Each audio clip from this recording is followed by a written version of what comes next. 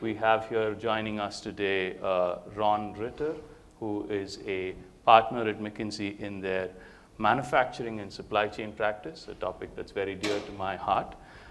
In terms of format, Ron will introduce our very special guest today, and then we'll both take turns asking questions. We do have an opportunity for the audience to ask questions later on, so please keep your questions prepared. We'll get to that in a little bit. Ron, over to you. Great. Well, we're really grateful to be here today, and I have to start off by saying that as an alumni of the science side over there, I honestly it was never in my trajectory plan to be sitting here today.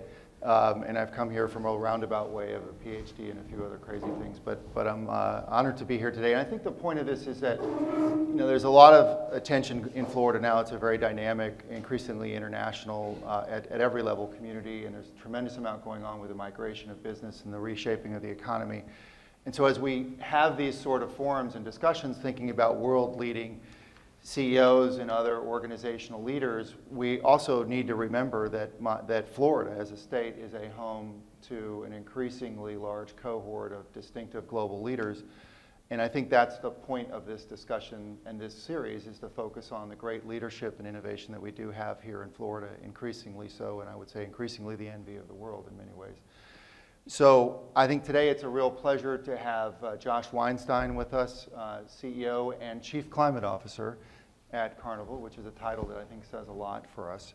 And I think, Josh, you've come up through the ranks in the cruise industry on the finance side, running the Carnival UK brands, which is an important part of the portfolio overall. Chief Operating Officer, running all of the functional capabilities and carrying the organization in many ways, being a big part of that team through all the fun we've had in the last 24 months with COVID, which, as we know, has hit this industry particularly hard in ways that are obvious to us as potentially customers, but also when we think about the thousands of people that are on those ships as crew who come from all over the world with their own very special challenges of making it, quote, to work in that environment. And you have these large asset-intensive industries that need to run, and I think Josh has been a key part of making that survive. And we still have a Carnival Cruise Line, which I think is substantially sailing now and out in the world, and that's a great tribute. So, and then moving on now to the CEO and Chief Climate role. So I think we're very grateful, and welcome, Josh. Thank you. Thank you very much for having me. I'm very excited to be here. It's only about 2 months in, so let's just jump in. Right, let's go. What do you want to know? Good, what do we want to know? So let's talk about that. So you take over from Arnold Donald. Arnold Donald, by the way, for those of you who saw him, he was part of our other leadership lecture series a couple of years ago here on campus. So for those of you who are here, you meet the best and brightest right here on campus. Sorry, my apologies for the plug. But tell us a little bit about your roles within the company and what brought you to where you are today. Sure. So you left a little bit of my career out. So I didn't start in finance. I was an attorney. Sorry. Yeah. I apologize. That wasn't deliberate. I didn't know anything about the cruise lines, actually. I was a M&A lawyer in New York at Skadden Arps. And I had been doing that for a couple of years, and I met my wife in college, university, and she's from Guatemala. I'm from New York, and we actually knew we'd end up in Miami, and I didn't really find the thrill of being an outside lawyer. I didn't like advising other people on their things and then walking away. I wanted to be part of a company, build something, and have that vested interest. And I didn't know how to do anything else, though.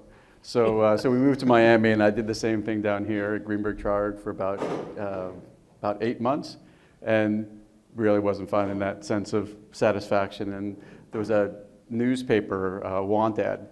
Carnival was looking for an attorney. You might be the last person who found a job that way. It might be. It was. I still have it. We were moving houses and looking at old papers and throwing things away, and I had actually saved the want ad, and so. So I put my resume in on a Thursday, and I expected to not hear anything anytime soon. The next day, the general counsel calls me. He says, "Can you get in here to interview?" And I said, sure, any day next week, so I could prepare. And he said, no, can you come in today? Because we're going to make an offer to somebody else, and we want to talk to you first.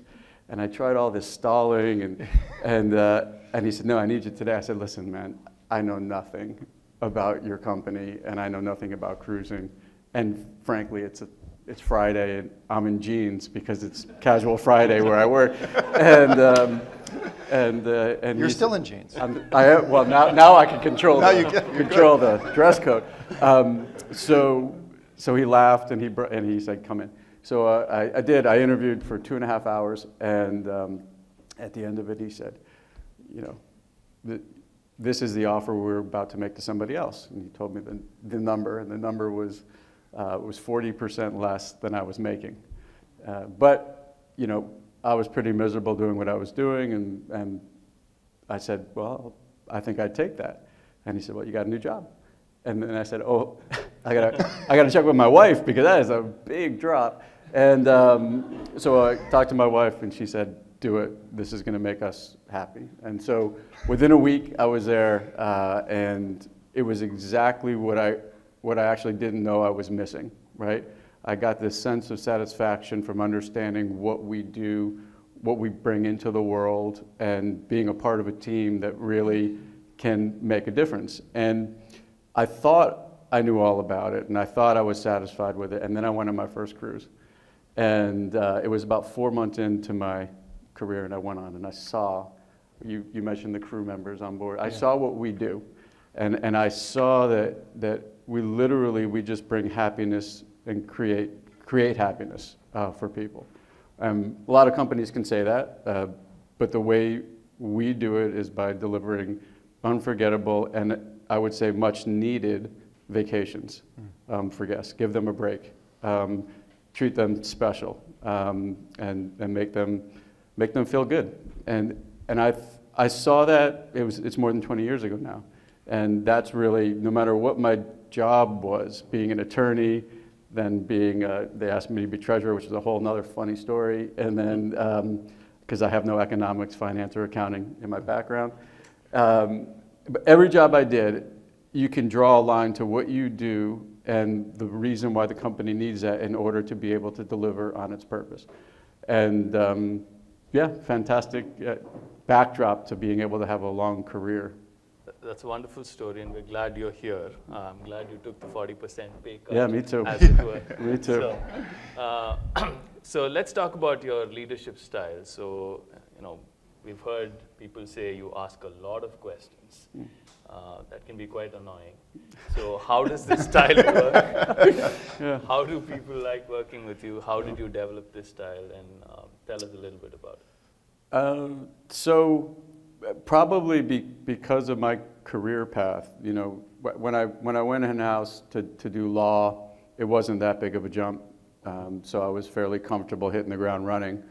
But then every time I took on something new, something different at Carnival Corporation, you know, when they did ask me to become the treasurer, they really did understand I didn't know anything about being a treasurer. I mean, I really didn't have that in my background. I did some finance support for the CFO and treasurer.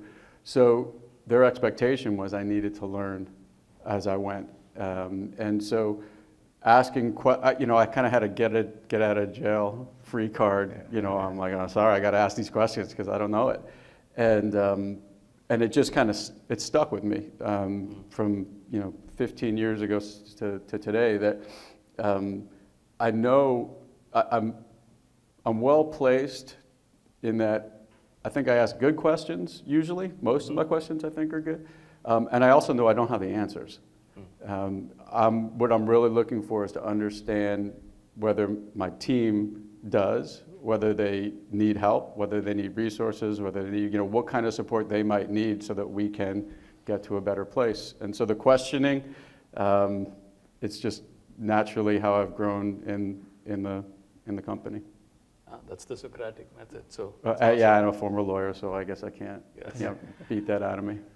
So Arnold talks a lot about your leadership through the global pandemic and how that was a key, crucial thing in getting Carnival through that phase. So talk a little bit about what it felt like to be in that situation and what helped you get out of that? Oof. So that was you know, hindsight probably gives you a better answer than at the moment. And you know, from March of 2020, when they asked me to come back in March of 2020 from the UK when I was leading P&O Cruises and Cunard, and ostensibly what they asked me to do was help the company focus on preserving cash. It was the beginning of March. It was right before we shut down, and we knew that the CFO, who actually is the guy who asked me to become the treasurer 15 years ago, he was going to be really busy focusing on financing, focusing on, you know, filling whatever needs we had in the capital markets. And so with my background, you know, please come back and look inward and focus the company on what we needed to do to preserve cash any way we could, just be thoughtful about it. And from that moment on, you know, we call it you know, it was emergency response, right? I mean, it really, for months, it was emergency response mode, which is not a good thing to be in. Normally, when we had a ship crisis, when I was, you know, running things in the UK, you set up an emergency response organization for 2 days, 3 days, and then it shifts into, okay, crisis over, now carry on. This was literally months of crisis, and it was because the crisis kept unfolding as we went. And so, you know, I can't, it's actually probably hard to put in words what I feel like we accomplished as a team. And my role in it was certainly to help coordinate and with 9 brands, 100 ships, 100,000 crew members, you know, we needed to be coordinated and we needed to make sure that we were all moving in the same direction. But what we were able to accomplish by, you know, just in the wind down of getting 300,000 guests home, getting 100,000 of our crew members home, even if their countries were shutting their borders even to their own citizens. And when they wouldn't let us fly people home because of the borders closing, we said, screw it, fine, we're sailing for the Philippines, we are sailing to India, we are sailing to Indonesia, and we are bringing these folks home. Getting through that, getting through understanding how to optimize a pause. We called it a pause. It felt like more, my mind, it was a hibernation. But without knowing how long will that last, you know, I talked to some other executives in the industry, and we get along pretty well. And you know, we all kept count of how many scenarios we ran. It's ludicrous, right? I mean, it's just ludicrous. So we did the best we could to make sure that we'd be able to get out the other side whenever that would be. And sometimes we took, you know, risk. Sometimes we played it more conservatively, and we made decisions. We made it as a team. Arnold set up his leadership team, which was myself, the CFO, Chief Maritime Officer, who reported to me, and then the global heads of our operating companies. And at the beginning of the pandemic, we were meeting every day. And that was not normal, obviously, and that slowly morphed into 3 times a week, 2 times a week, as we were able to steer through. But it was that need to get everybody aligned and ideally in agreement. We didn't always agree, but you know, we came out unified. Very cool. So you spoke about your CFO. Yeah. Is this someone who's a mentor to you, who's guided you through this? Because pulling you out of legal and putting you in treasury, yeah, seems like the kind of thing you'd want your mentor to do. Yeah, he's an amazing man. His name is David Bernstein, who some of you might know. He's been the CFO since 2007, and when he went on a global search for a new treasurer, and I didn't think about it at all. And after a month, I went into my boss's office, the general counsel's office, and I'm saying, God, they got to pick a treasurer. This is driving me nuts because I'm making decisions and I shouldn't be making the decision. And he said, well, maybe you should. You know, David and a couple other people, they think maybe you should apply. So I went to go talk to David, and he said, we talked a lot about it, and I'd supported him in the past for a few things. And this came up several times in this process. He said, and I told him, I don't have this in my background. He said, yeah, but you went to Penn, right? And I said, yeah, political science, not Wharton. I went liberal arts. And so he knew what he was getting into when he asked me to do it. And I was in his office 15 times a day, asking him questions, him teaching me how to be a treasurer. And over the years, he increased my responsibilities as treasurer, tax and insurance and financial planning and analysis. And every single time he did it on the basis that he truly wanted me to grow. And it was helping him. It freed up his time, obviously, so he could focus on other things. But he's a great example of somebody who takes mentorship as part of his job, So do you see yourself as a mentor now, and how are you helping others? It's a crap answer because I'm not as good as he is. So yes, I do think it's important. There's several folks who I've worked with quite closely that I do try to spend more time, not just on the job, but on the bigger picture and trying to help their careers. But seeing the dedication that somebody like David puts in, I think that's a poster child that I'm just not as good at as he is. Yeah. Good. You know, there's a lot in that conversation about culture and leadership and people, and I'm wondering now we're 2.5 years out of that fateful March in 2020. There's been so much turmoil in the organization in terms of departures and changes in roles and recovery. How do you take the organization out of crisis and recovery mode, and how do you think about talent in this new brave world we're headed into? Yeah, that's a good question. So on the first part, on how do we shift, so what I've been saying actually, so I took over on August 1st, and one of the things I think we had to, it wasn't uniform, but we didn't publicly within the company say, right, we're done, right? The return to service is done. And we need to now shift to a return to strong profitability, because that's what we were.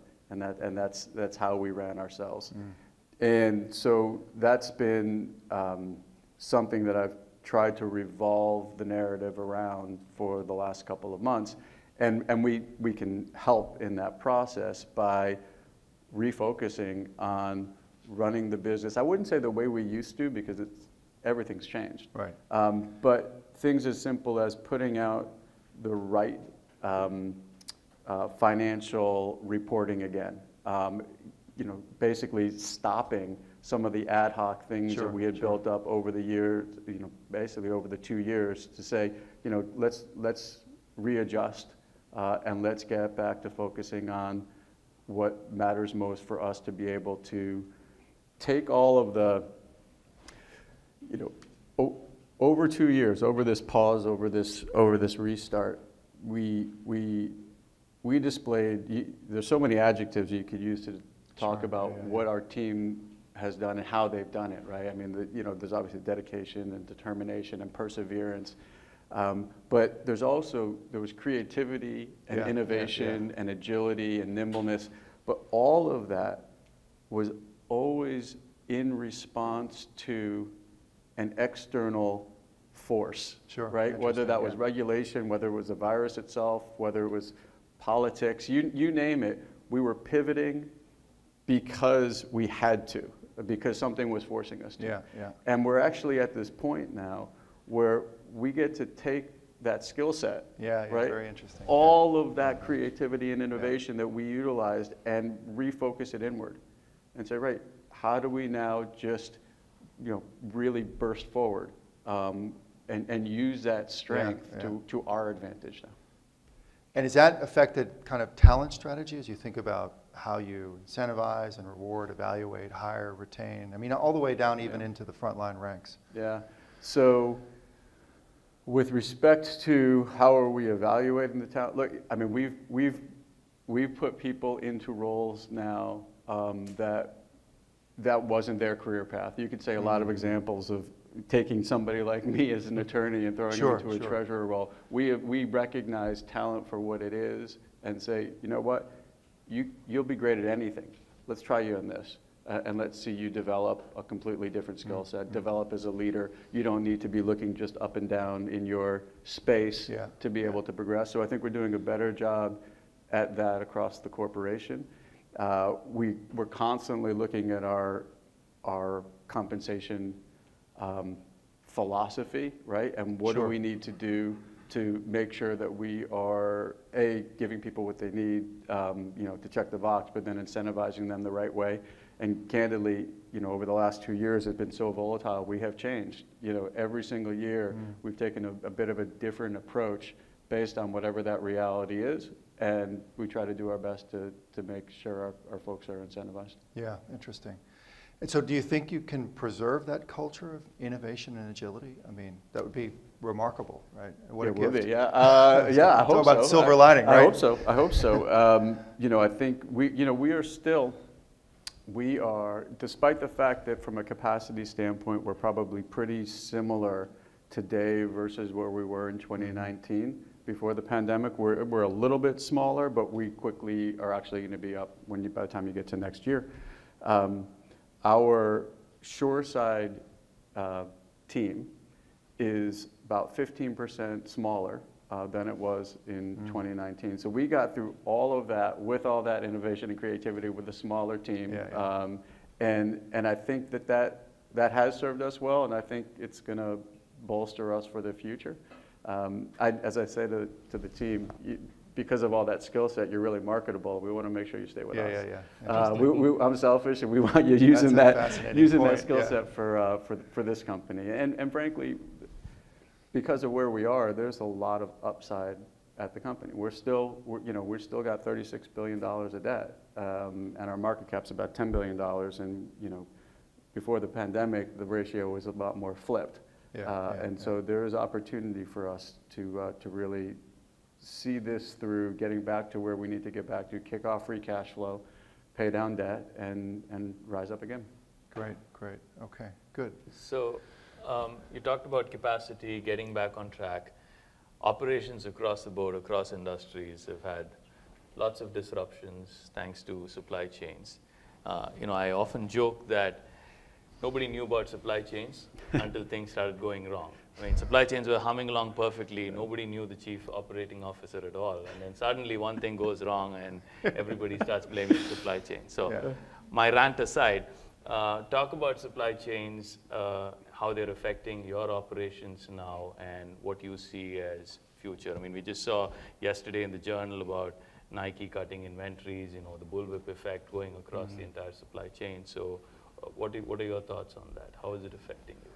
Yeah, so it's, the pandemic, so many different avenues you can take into our company and what it meant to us and then how we had to manage it. And, we were dealing with a company that started, pretty, regimented in an approach and a way of working and always looking for opportunity to improve. But we knew every single ship would sail full. Right, that's the way we did that. We knew pretty scientifically how much of each type of thing we would need on board the ship because everybody gets on this day, everybody leaves on that day, and we know exactly how many people there's going to be, give or take a few. And so for us, first of all, you take the guest out of the equation, you're left with 100 ships and no guests. What does that mean, right? What does that mean for our supply chain? What does that mean for our relationships with our vendors?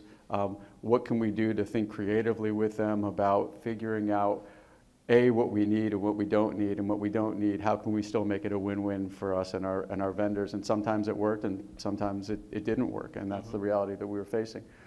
Then as we were getting back, that was almost easier than restarting, because when you restart, I mean, good Lord, nothing went according to plan all the time. I mean, it was a volatile situation. So as we restarted and as we had our planning restarts and we, when you get to scenario 482, right, that volatility made us have to think differently about how we manage our supply chain, how we manage the sourcing, volumes we can commit to versus what we just have to, wing it, for lack of a better way to say it. And that's where the risk-taking came in versus playing it more conservatively. And we didn't have a philosophy, right? It was like, let's just think about this. Let's figure out what makes the most sense on a ship basis, on a brand basis, on a regional basis, based on what volumes we might need, where we think we'll be most successful in our restarts versus where we might hit some more bumps in the road. So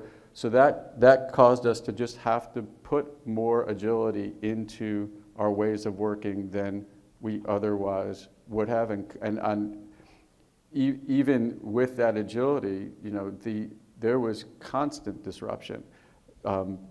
We're not receiving the things that we ordered. We're not receiving the right quantities. And it was the interaction between the sourcing team, the supply chain folks with the operations got a lot stronger, actually, because everybody realized this was nobody's fault, right? This is the reality of the world that we were living in, and in that reality, we just got to roll up our sleeves and say, all right, fine. So how are we going to deal with it? And I think the teams, they recognize in each other's strengths that they didn't know really needed to even be flexed, and where we just had, gaps that we had to figure out together. So I wouldn't want it to keep happening that way, but there is some good that comes out of any crisis. Yeah, absolutely. I think the crisis has helped teams bond together, understand each other's skills in ways that hadn't happened before. Absolutely. Yeah. I think a question we have to ask now is about digital analytics, the future of big analytics, digital twins, all these things that we speak so much about. But this is, from a customer point of view, almost you could say an inherently analog experience. I actually want to get away from all that.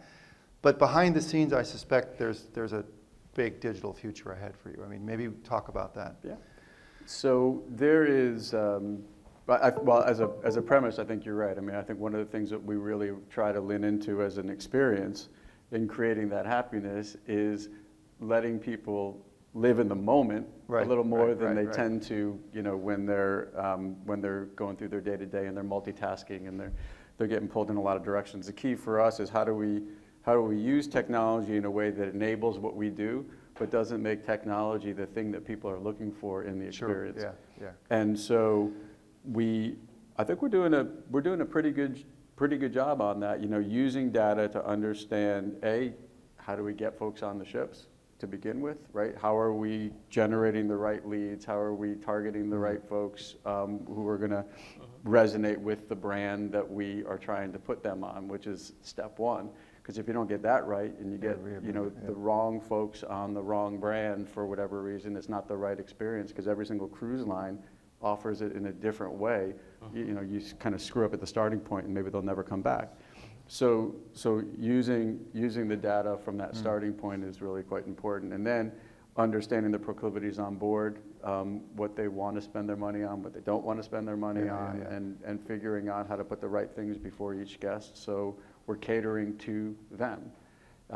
With respect to other types of technology, I think we've done a pretty good job of accelerating a roadmap that all of our brands had anyway to reduce friction. And the reason why I say accelerate is because if you remember a year and a half ago, maybe even 2 years ago, nobody wanted to touch anything. If you remember what COVID was, we had to wipe down our groceries. And so the concept of contactless payment, and you don't have to sign a check, some of our brands were doing it, some of our brands were not. We sped a lot of things up on the technology front out of necessity. But then we also saw the benefit of what we were doing. So there's, it is the future. The concept of using, it's here, it's our future as far as using AI. I do think we just have to make sure that we don't lose sight of what's most important. And for us, the thing that's most important is delivering the experience on board, and making sure that we are taking people to the right places, that the crew members are having great interactions with these guests, that the food is great. You don't need technology to make good food. We have to make sure we don't lose sight of, we get the basics right. And that, frankly, is my first priority. Make sure that we're always clicking on getting the basics right. Yeah. Do you think that the organization, every level, can? I mean, how do they learn that AI? Let's just take the extreme example. Is your friend? That this is actually going to help you, whether you're a cook in the galley or an executive, to do your job better versus a threat and a competitor or something strange. I don't think we have that problem. Okay. I truly don't think we have a problem where anybody would look at, in our industry on the front lines, I'm not really worried about that. No matter what technology is going to do, we need our crew teams on board, full stop. From running the ships, because, you know, I won't be in this role by the time we're running those ships without people. I mean, so That's the whole you know, point. so I'm not worried about any type of conflict, and I think our people actually benefit a lot from the technology we introduce to make their jobs not go away but more efficient. Okay. Let them focus on the right things and take away some of the pain points that they deal with. Now, as far as us, I think the biggest question for us is how do we prioritize? Right? Some of the things that we can take advantage of in the digital space are relatively, you know, easy to do, not complex, and it goes all the way up to incredibly costly and incredibly complex. And given where we are and all of the things we want to push forward with, we just have to make sure we prioritize the right way. Sure. Yeah. Okay. Yeah. So I was very taken by the title that you have, you know, the CEO, and then this Chief Climate Officer. Tell us about the genesis of this, and tell us about what sustainability means to you personally and then to the organization. Sure. So the title comes from, we do, as Carnival Corporation, we do a lot of work for risk planning and scenario planning on climate change. Now we're doing that probably ahead of most companies in the US because we're also listed in the UK.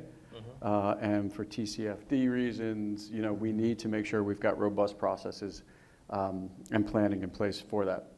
And so we started this a bit over a year ago, and as part of that process of understanding, from a climate change perspective, not only what is our impact, right, and what can we do to reduce the impact, which we've been doing for a long time, and I can talk about that, but also, well, let's think about the world in 10 years, 20 years, 30 years. What is the climate change impact on our business? And how is it that we're making decisions today that will set us up as best we can hope for being able to thrive in whatever that climate change scenario is?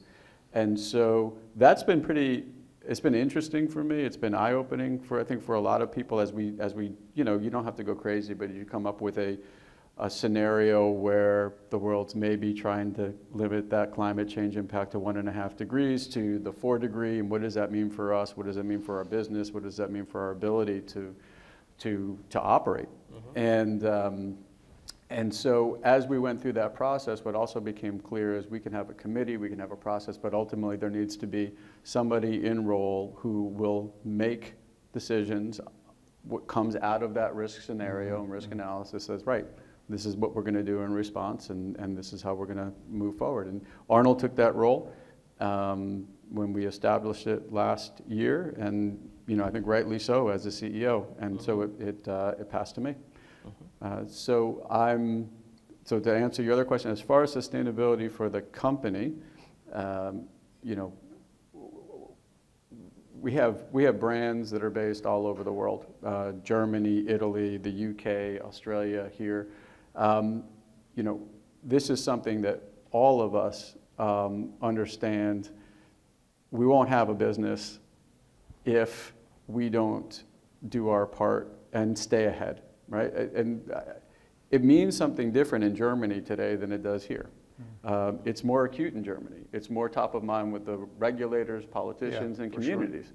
And so we've been working very, very hard over the last, I'd say 15 years to have a roadmap of perpetual improvement when it comes to our impact on the earth. Now, given what we do and what we are, it's carbon, right? And reducing our carbon footprint is probably the biggest impact that we can have on doing our part. And we actually peaked our absolute carbon over a decade ago, despite the fact that we're about 25% bigger today than we were a decade ago. And that's because we are getting better at building more efficient ships, introducing technology to retrofit onto older ships, itinerary planning, driving a ship's like driving a car.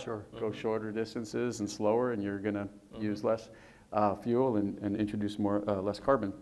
So we've set new targets because we beat our 2020 targets by a good amount. So we had set new targets to get our carbon intensity down by another 20% by the time we get to 2030. And there's somebody on our sustainability team who's smiling. She could do this better than I can. My goal is actually to blow through that because I think we can. I think we've got good teams focused on the right things, and I think we'll make good headway. And it's not just carbon. It's food waste. It is consumption, right? I mean, it's thinking about everything in the environmental space that we can do to reduce our impact. We have done a real good job of, just smashing the amount of single-use plastics we have on board by 90% versus pre-pandemic levels. We are actively trying to reduce not just the food waste, but actually the consumption. Like put less on the ship, figure out how to manage it more efficiently, and you'll produce less waste. And then we do it cleaner because we have food digesters on every single ship, which is like literally it's a metal stomach with bacteria living on peach pits. And you can put the food waste in, and it creates a clean effluent that we could theoretically put food waste into the ocean depending on what the regulations are, but we choose to do it this way because we think it's less impactful for the environment.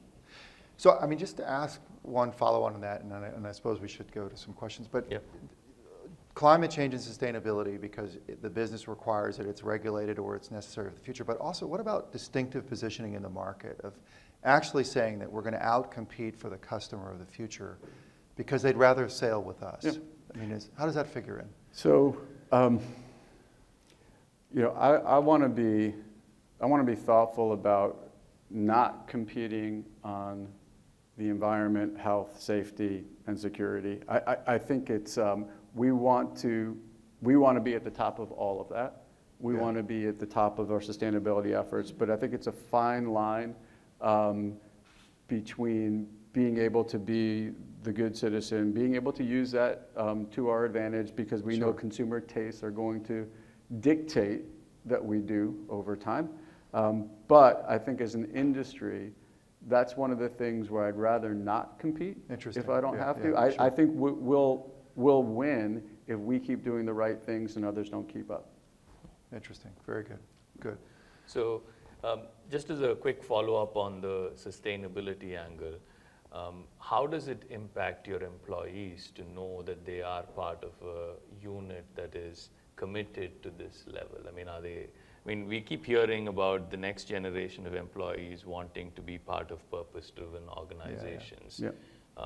Is this helping you attract more talent? Is this helping you retain talent? I don't think we will have employees in 5 to 10 years if we don't. I don't. So I think this is not just, there's 3 reasons to do it. 1 is because you want the guests to keep coming. 2 is because we got to have folks who want to work with us. And 3 is because I have 3 kids and I want them to enjoy this planet for their lives and their kids' lives. And so I think that those are the 3 principles that are going to drive us forward. That's great. So we can open it up to questions from the audience here. So I see a couple of questions here. Let's start with the student here, if you guys don't mind, Luis. Thanks for the conversation. It's amazing to hear about all the endeavors in sustainability. As a young person, I'm super interested. But I'm more interested in this trend of what the cruise industry is going to look in 20 years, right? When we become the parents as millennials and Gen Z, how is the ship of the future going to look for us? I don't know if you can develop a little bit on that, or is it? Well, I don't think it's a secret because I'd be making it up because it doesn't exist. No matter what anybody tells you, it doesn't exist yet. But I do think that when we think about what the ship of the future is going to be in 20 years, we're not planning on a world where we'll have found the answer. What we are planning on is a world where there'll be multiple things that we can utilize that will allow us to be net carbon, neutral. And that will be a combination of, number one, which is probably still the most important, at least right now, keep figuring out how to reduce consumption, right? That's always got to be the starting point. The one thing that we can control is how much fuel we use. So if we can be smarter about the itinerary setting, if we can be smarter about how we manage our HVAC systems, introducing technology to reduce consumption, that is going to be principle number one that all of the ships continue to get built around. On top of that, the way I probably want to say this, it'll be modular, right? We can already plug in to shore power on, how many ships, Elaine, do you remember? Over 40% of our fleet, which is about 92 ships right now, can plug in to the electric grid whenever they get into a port. Now, that's more ships than ports that have that capability yet, but there's plans in place around the world to increase that. So that will allow us to plug into a grid just like campus right now. On top of that, we are using fuel cell technology that we've been trialing, batteries, all of those things will play its part. Methanol is probably going to be, at least in the medium term, something that we're going to try to see what the impact can be. So it'll be lots of things that we will then have to make sure we're building a ship that can accommodate different technology over time. And that is how we're thinking about the building process. Thank you, Luis. To the lady here. I think there's a mic there in case. Okay. Yeah. Thank you very much. I would like to ask you about the women in your team. So, and that's one, and the other one, what are you doing regarding diversity and inclusion? Sure, thanks. So, women on my team. So I have 12 direct reports and 6 are women.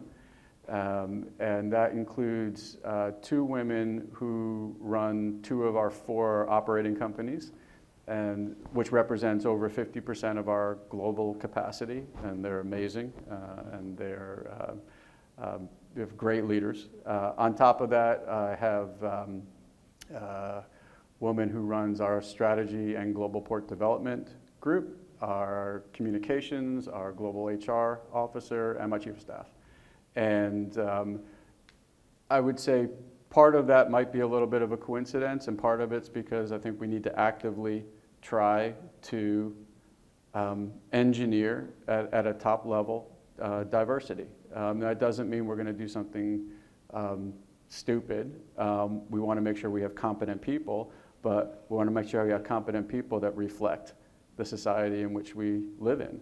And so I think that's on us as leaders to make sure that that's part of our thought process as we fill positions, as we grow people. We do it in a way that we are reflecting society. And the great thing is, so that's at a top level. So we have about 110,000, 120,000 employees around the world. And we're probably more diverse than most because we source our teams from, I'd say, almost 100 countries. It's like the UN on every single one of our ships. It's remarkable. It is. So we get people in, both genders, nationality, ethnicity, religion, and it's amazing.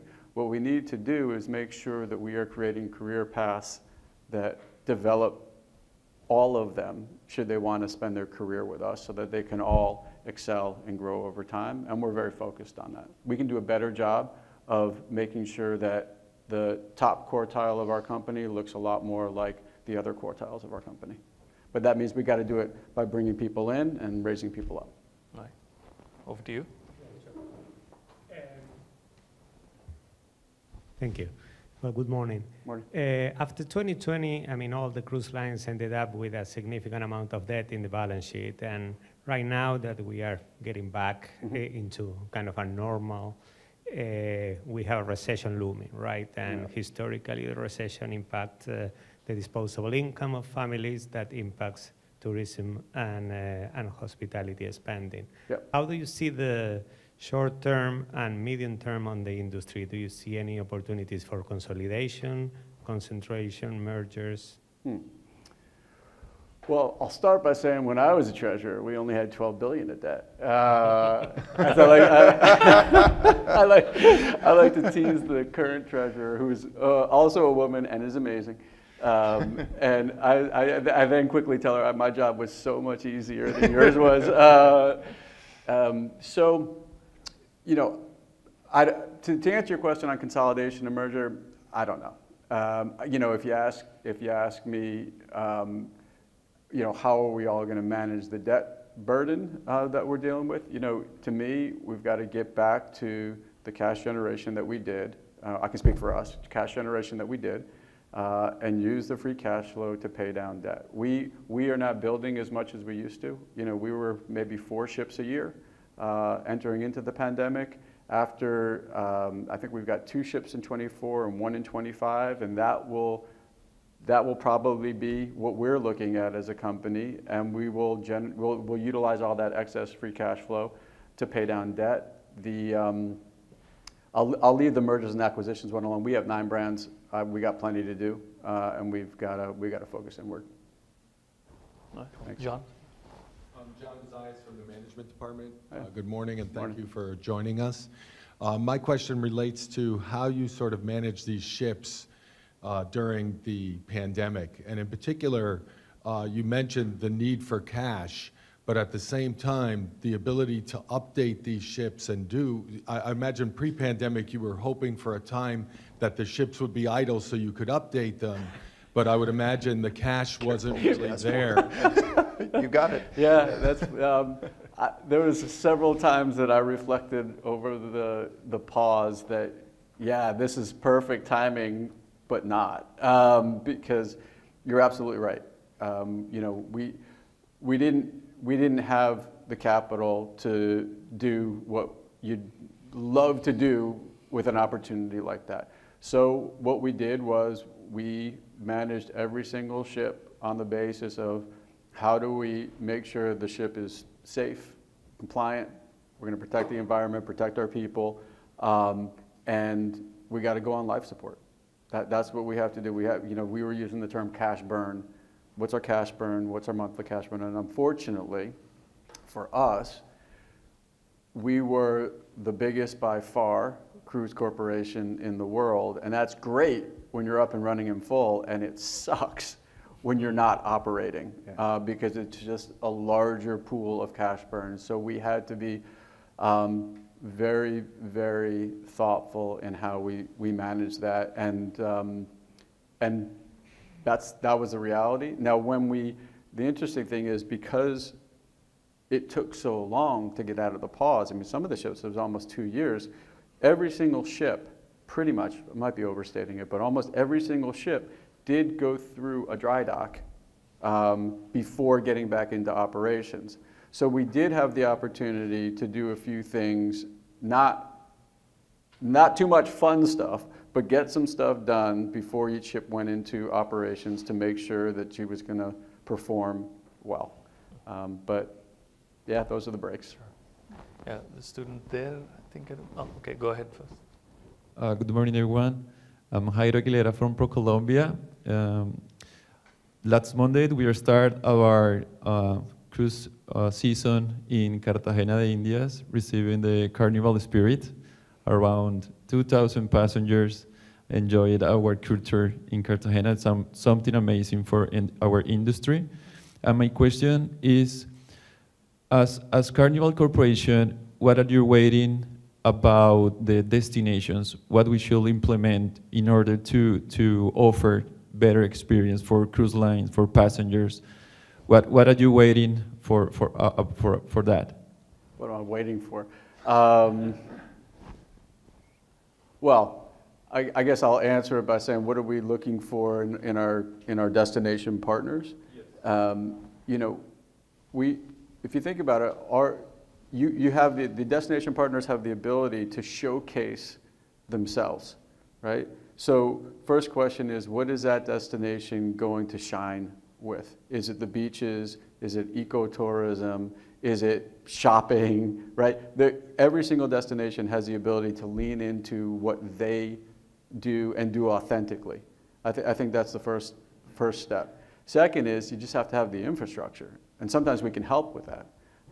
Do we have enough capacity to handle shore excursions for all the passengers that might want to get off and experience something? If not, we need to make sure that that's going to exist before we can commit to really going into a destination in full. So it's a partnership with the destination, understand what their capabilities are, where their gaps are, and we figure out whether we can make that fit. It's got to be, we have to make sure that not only are we going to be successful for the long term, but the destination is too. Otherwise, it won't work. So if you have specific ideas, we can talk. Yeah, Sure. But thanks. I think Caitlin, I didn't think this would... you need to. No, I had a little more. It was 9:30. I had one. Okay. It's a quick question. As a consumer, as if someone was looking to go on a cruise as a family, what makes Carnival Cruise brand stand out above any other cruise brand? So specifically, so you're picking on one of the 9, just so we're clear. So it's only one of our 9 children, right? Okay. Carnival Cruise Line, but I can do that. I just meant like in general of your companies, what makes you guys as whole stand out above? Well, but I think you're right. You have to ask the question based on a brand. Because even within our company, we have a portfolio, and what we don't want is 2 brands catering to the same people, doing the same things. So that's the right question, right? What is any one of our brands going to do so that it resonates with the target audience that it is seeking? So Carnival Cruise Line, they're America's cruise line. They are fun, they are boisterous, they are the kind of cruise where you go into the main dining room, you have your table, and then you start leaning over and talking to the people at the table next to you. People are outgoing, they are looking to enjoy their holiday in a loud way. That's probably the best way to say it. And they have fun. That is a stark difference than if you go on to Seabourn, which is our ultra luxury cruise experience, you're not going to experience that at all. Now here's the thing. That doesn't mean if you're rich, you should go on one. If you're middle class, you should go on another. It's what is the experience that you're looking for. You can characterize me however you want, but we go on a cruise a year, and other than the 3 years that we were living in England, it was Carnival Cruise Line, every single year. My kids love Carnival Cruise Line. They love going in the water park. They love going up to that frozen yogurt machine and just putting their face on it. They get in trouble, but they don't care. So that's the experience that we as a family have really enjoyed. So that's the key. So the key for me, when I came into the role, is I want to make sure that every single one of our brands is incredibly tight when it comes to who are they, what do they stand for, what is their experience? How do they communicate that experience? Are they doing it to the right target audience? And then are they delivering on whatever it is that they're going to promise to that audience? Because if we do that right, that will help us as a company. All right. We have time for one more question. Yes. You have another one. Okay.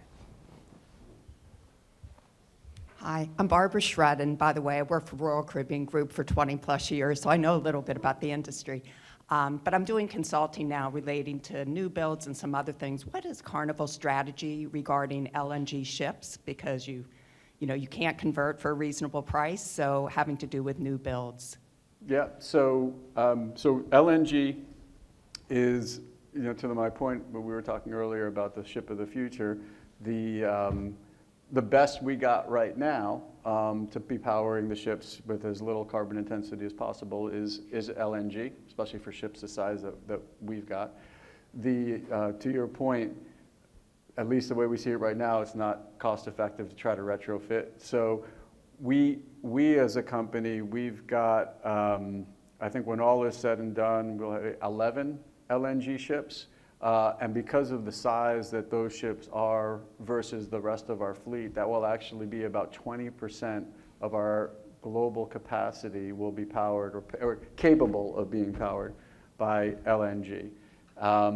When it comes to the rest of the fleet, it's really what I was saying before, which is we're, you know, probably like Royal and like the other cruise companies, it is always a process of how can we improve incrementally the fleet, right? What are the technologies that we can introduce to make our, like I said, our HVACs more efficient, coat the hulls with silicone-based paint that literally cuts through the water quicker, reduces friction, right? And so you're going to have to use less fuel. We are putting air lubrication systems on many of our ships, not just the new builds, but we're also looking at retrofitting, which literally sits on the bottom of the hull and it produces air bubbles.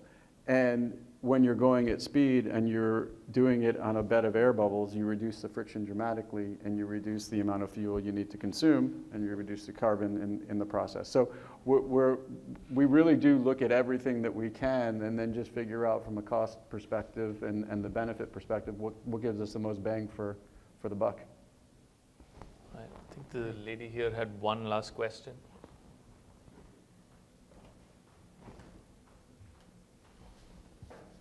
Last question is, looking into the future, which are the 3 things that keep you awake at night? Like, what worries you? Looking into the industry and the future of the company, what keeps you awake? I hate these questions. I